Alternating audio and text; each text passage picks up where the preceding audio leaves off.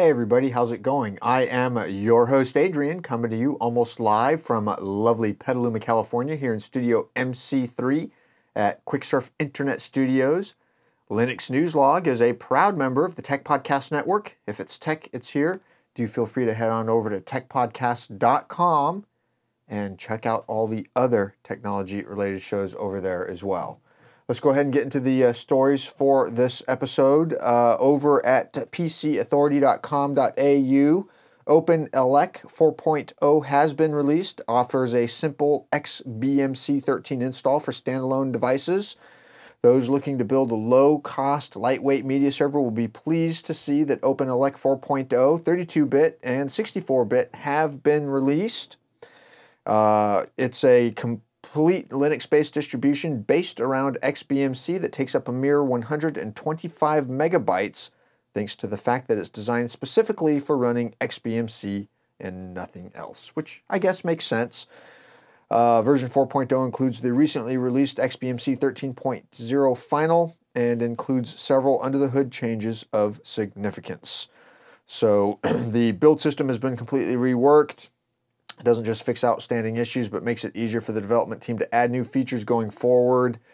It also leads to a simplified number of builds with specific builds for certain chipsets, including NVIDIA Ion, Intel, and Fusion, now removed, with support rolled in to the generic 32-bit and 64-bit builds instead. So pretty cool. Definitely check it out. You know, it's one of those things that you definitely, you know, want to use if you just want a dedicated Linux-based streaming player.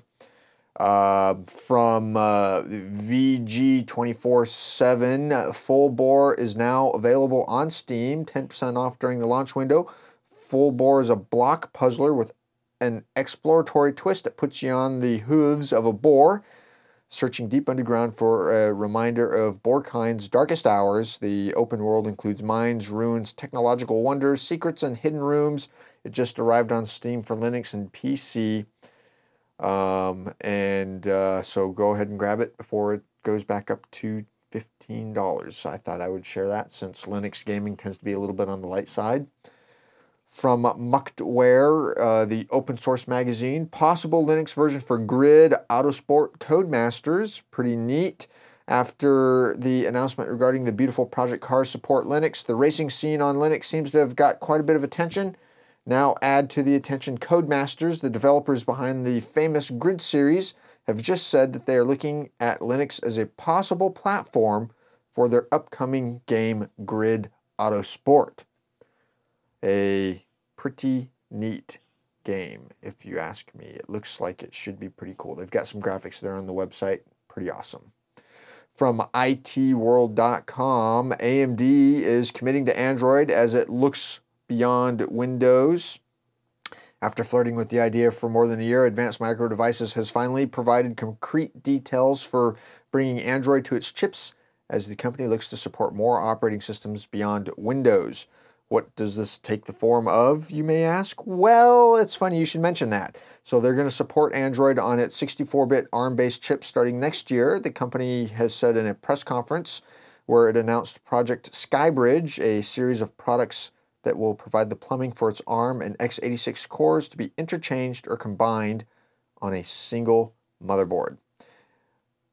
Pretty awesome. AMD is bringing Android only to the ARM architecture, not x86, which is used in Windows and Linux PCs. So that's one thing. It will be for ARM only, but it'll be a 64-bit ARM.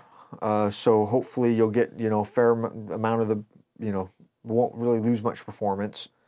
So that's good. From searchstorage.techtarget.com, the Red Hat acquisition of Inktank beefs up its storage play. Basically, they bought Inktank Storage Inc. It gives Red Hat a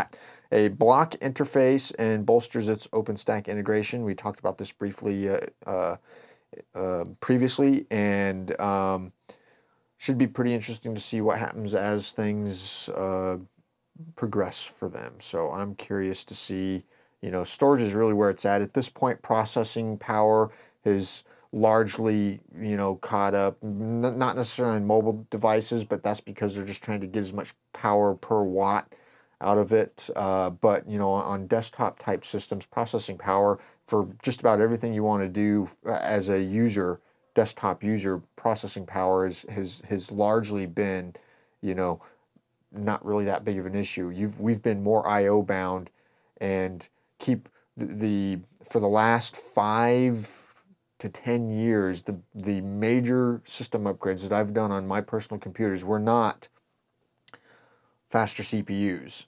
I mean, you do get faster CPUs as systems progress, but when I have an existing system, the first thing I consider upgrading is my storage, because a bigger, faster hard drive will make your computer feel like you got a new computer.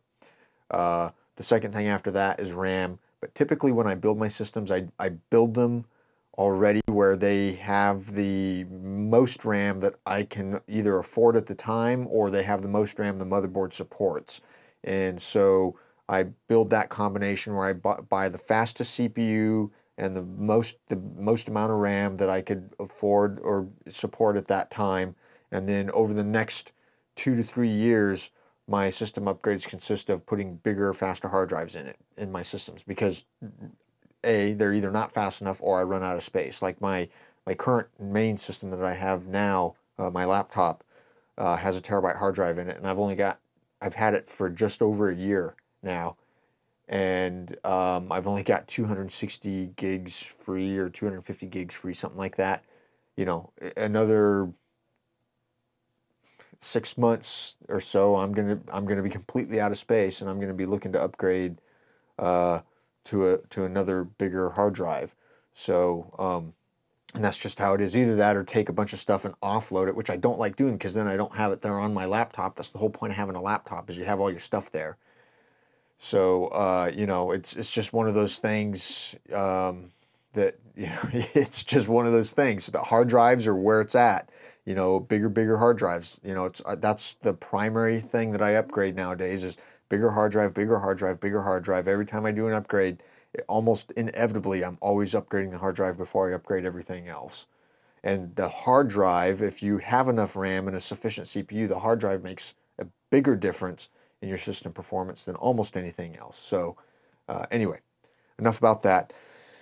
From ZDNet, Kernel Care, a new no-reboot Linux patching system. That's right, a new no-reboot Linux patching system. On a well-maintained Linux system, months can go by without needing to reboot. Sooner or later, however, a security patch to the Linux kernel will require you to reboot your machine. This is from Stephen J. Von Nichols. Not that that's not a real problem on desktop, but when you're talking hundreds of servers, it can be a real pain. Yes, it can. That's where Cloud Linux's new program, Kernel Care, comes in. Cloud Linux, makers of the CentOS-related Cloud Linux OS, a Linux distribution for hosting providers, claims that with Kernel Care, scheduled outages for security patches on Linux servers are now a thing of the past, giving organizations real-time updates. The program automatically applies Linux server security updates without having to reboot. This frees technical personnel from the laborious process that takes several minutes for every server several times a year. So pretty interesting technology. You know, it kind of makes you wonder why this isn't built directly into most distributions, but I guess it's just one of those things. From Mucktware again, Lenovo launches 2 Chromebooks. Pretty neat. The world's leading PC maker, Lenovo, has also joined the Linux bandwagon and launched its first Linux-powered Chromebook for consumer space. Earlier, they offered Chromebooks for education. Well, now you can buy them if you are any old buddy. They have announced the N20 and the N20P. They are identical, except the N20P offers a touchscreen display, and its keyboard can flex 300 degrees backwards to convert from laptop mode to stand mode, so users can use the 10-finger touchscreen to consume content. It's definitely a great device for content consumption as well as creation. Should be pretty interesting to see what they do with it. That will do it for this edition of Linux News Log. As always, everything we've talked about is linked up in the show notes, which you can find online over at quicksurf.com, or if you're watching on YouTube, right here underneath the video, you should see the show notes there, and you can find the links for those in the show notes there as well. If you have not already subscribed, please do so. If you have, thank you for subscribing, and you can email me at linux@quicksurf.com. And with that, I will see all of you on the next episode. See you then. Bye.